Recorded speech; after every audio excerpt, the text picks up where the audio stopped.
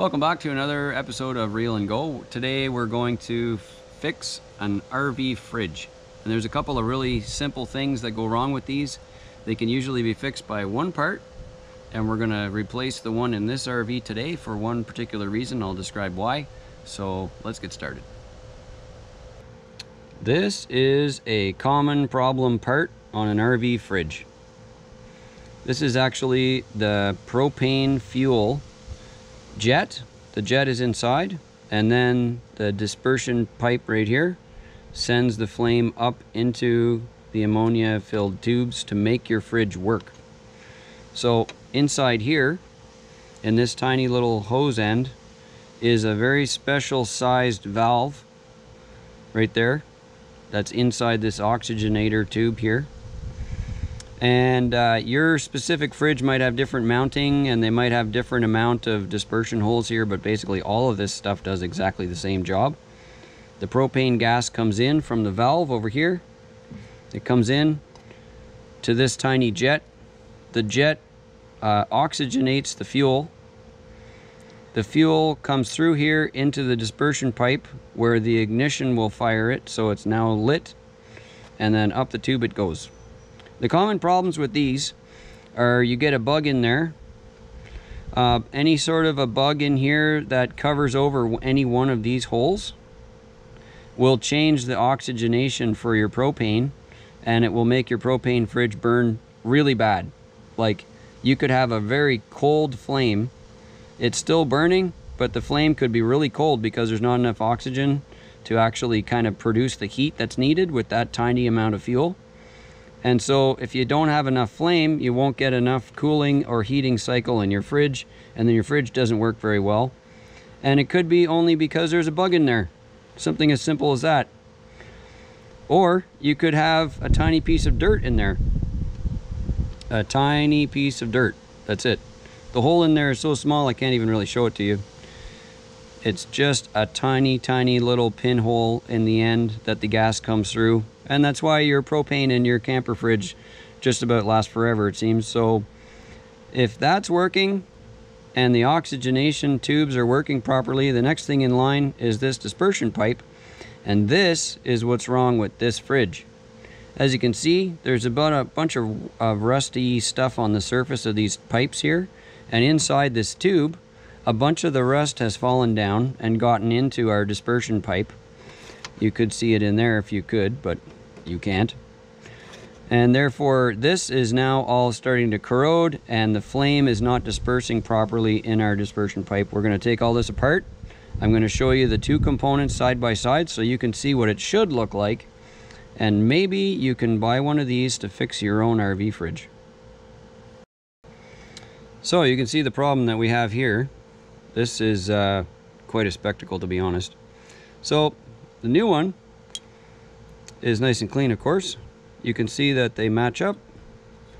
I've got no bugs living in my oxygenation tube here. That's nice and clean, but there is a bunch of corrosion on it. And now here's where the bad news starts, right there. So my little ribs here on my diffuser have corroded completely off. And I hope you can see that. They're just garbage. It's gone. So my flame was coming out, basically missing the heat tube completely.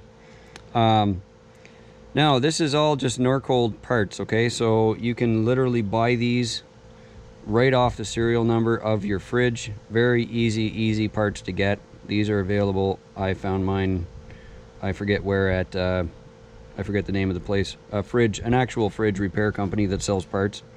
It's an exact fit, and that matters. Yes, other fridge components might fit on the actual fuel nipple, but you need one that is the right orifice here for the propane, the right oxygenation, the tube exit at the diffuser here.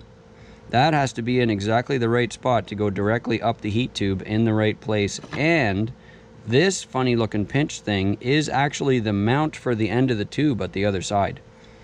So it fits through a specific slot in the steel on the other side. Do not get the wrong tube. If it does not fit, I would never recommend putting that in there, because this size of fuel and this diffuser, all this needs to be matched to the space where your fuel heat needs to go. Don't mix and match. Anyway, all I did was take the line off here, off of there. There's a single screw that holds this in, and this is slotted into the steel on the other side. It's very easy to take it out and put it in. There's a dust cover here that shields the entire thing. One screw to take that off. And we're gonna put this all back together, and then I'm gonna put the GoPro in there and actually show you how that flame comes up into the tube. I'm gonna go inside and turn that on.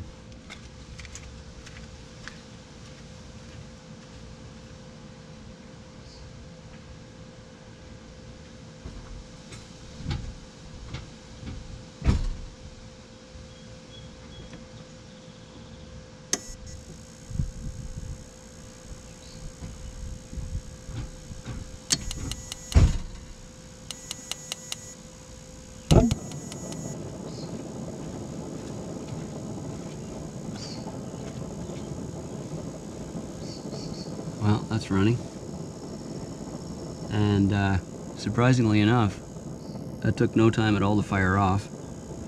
That is shocking. So let's see if I can get in there and look at that.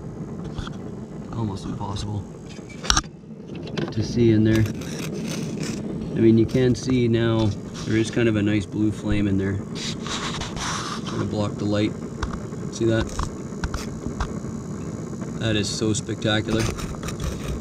You want to see a nice light blue flame all the way across, and they'll tell you why. Because if you have the right amount of oxygenation and dispersion, propane burns blue. That's how propane burns. That means you're using the fuel effectively right there. And in this situation, with the right nozzle and oxygenation and diffusion and heat tube, you're actually getting the designed amount of heating to make your fridge work efficiently. That's required. You need to have the right kind of flame. Not just a flame, but the right kind of flame.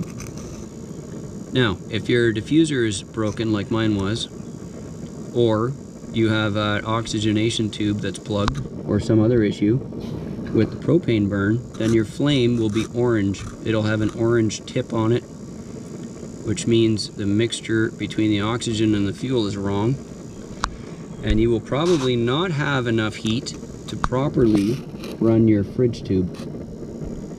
It's very important.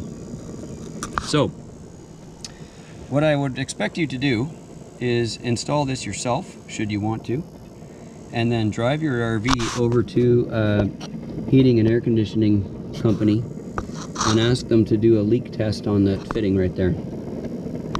Right there. Because you're going to take this off to change that nozzle.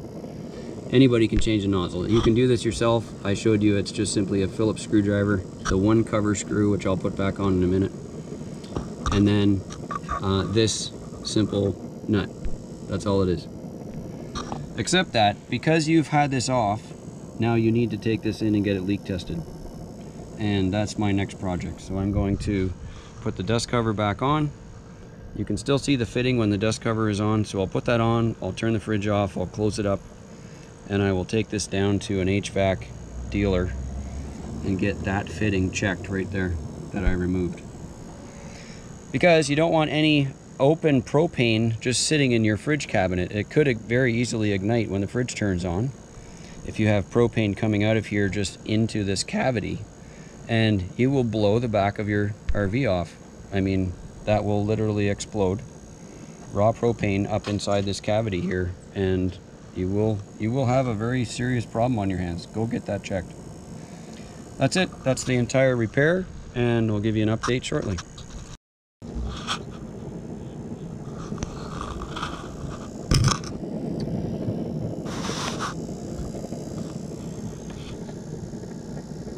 So the cover's on, and that's what it really looked like before. Of course, I took it all apart, and you very easily see the fitting there to get checked.